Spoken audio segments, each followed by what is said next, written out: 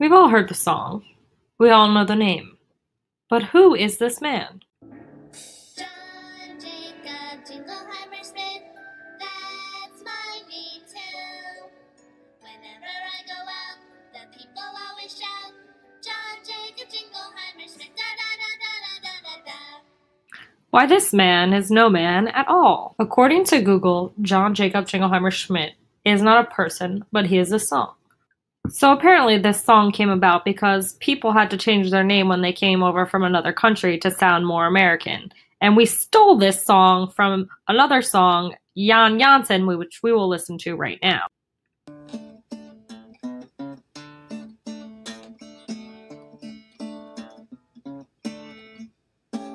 My name is Jan Jansen, I come from Wisconsin, I work in a lumber yard there.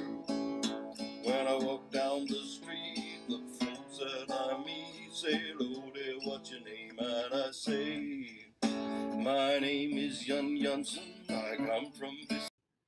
Jan Jansen has a description of the man and where he lives. John Jacob Jingleheimer Schmidt contains no inferences towards the man nor anything about his life. I'm obviously very disappointed that my search turned up nothing, so if you have some more information about who John Jacob Jingleheimer Schmidt is or why we were taught this song in school, please feel free to leave it in the comments.